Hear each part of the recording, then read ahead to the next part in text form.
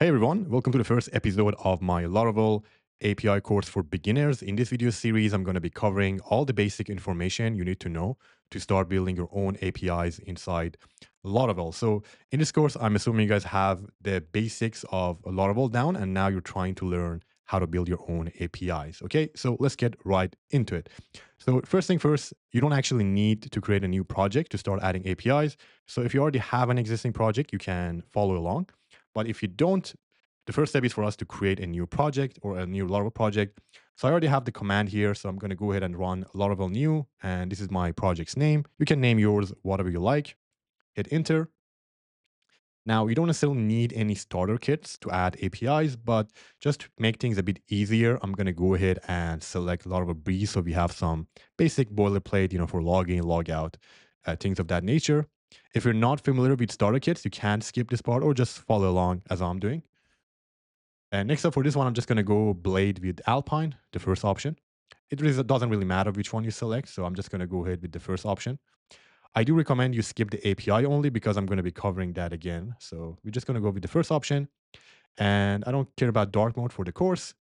I'm going to select pest and that's it. So now we should have a new Laravel project. If you already have an existing one, you can skip this part and follow on the next step. All right, for database, you can select any of these you like. I'm going to go with SQLite because it doesn't require any setup, and I'm also going to run the default migrations. All right, now with the setup done, let's go ahead and open up this project in our code editor real quick. Okay, guys, so my project installation is done, and I have also gone ahead and opened the project in my editor. So before we actually get started, you might be looking at, if you are looking at some older courses online, you might end up noticing that there is no API.route here. Some older courses, I think prior to Laravel 9 or 10, there used to be a default api.php that is no longer here. So the first step we need to do is actually to install API support for Laravel.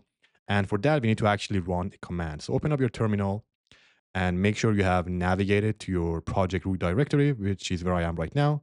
And we need to run the following artisan command. So I'm going to run php artisan install API. And what this command will do, it will add some boilerplate code that allows us to support APIs. It also adds some additional changes that I'm going to cover real quick. It's also going to ask you to publish some new database migrations. I'm going to go ahead and hit yes, do that as well. So once you do that, the first thing you notice is it added a new database migration file. So it's under database migrations. It's this file. So it's going to be create personal access tokens. We're going to be covering that on later episode. This is for Laravel Sanctum, and it's going to allow us to do authentication and authorization for our APIs. So it's quite powerful. One more change that it's going to also do is it's going to add this new api.php route file. So this one is very useful. We're going to actually be defining all our APIs inside this file. Okay, let's get right into it. So now that we have done the initial setup, it's actually very easy to create our first API. It's very similar to how you would do it with normal web.php.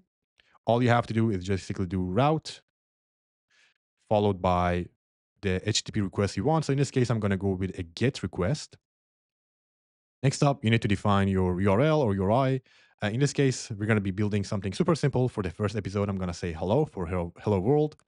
And last but not least, here you can either pass in a controller, or for now, I'm going to keep it super simple and I'm going to have an inline function, or basically an anonymous function. So I'm going to say function, and I'm just going to define it over here. Okay. On the next episode, we are going to have a controller, so don't worry about that.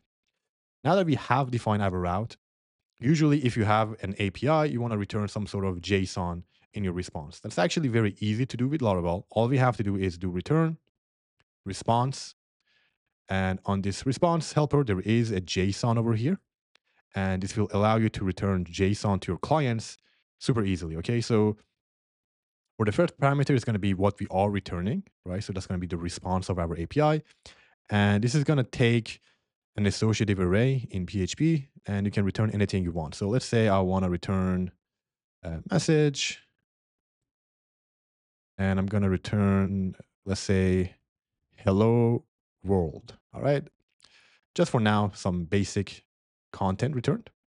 Don't forget the semicolon. And that's it, okay? This is our first super basic API. So let's go ahead and save this and open this up in a browser. So I have my project open over here. Now, one thing you may notice, if you go ahead and do /hello, you will actually get this 404 not found, right? Even though if you look at our route, it is actually called hello. So what Laravel does is if you are defining an API inside this api.php file, is we'll always add an API prefix before all your routes. So it will always be API and then followed by hello. So that's what actually we need to put in. So I'm going to go back and change it up to API hello.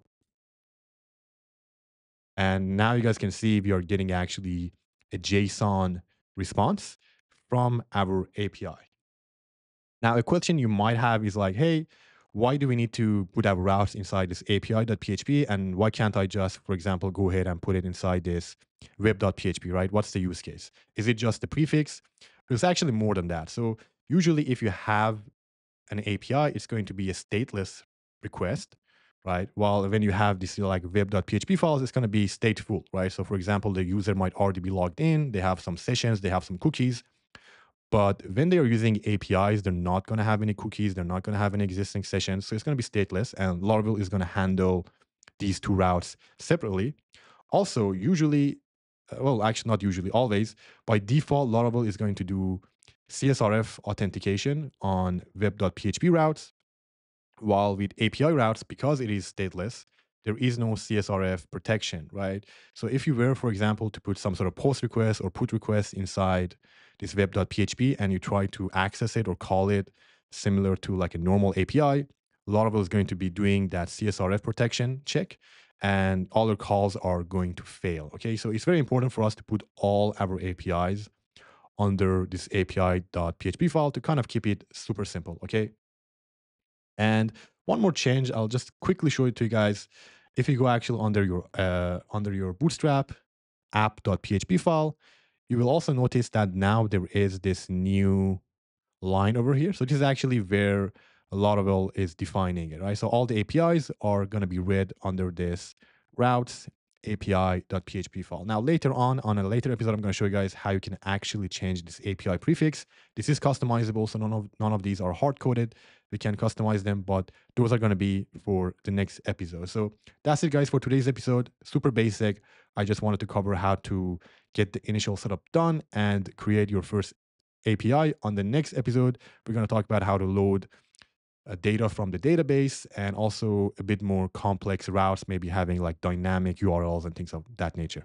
See you guys on the next episode. Have a great day. Bye.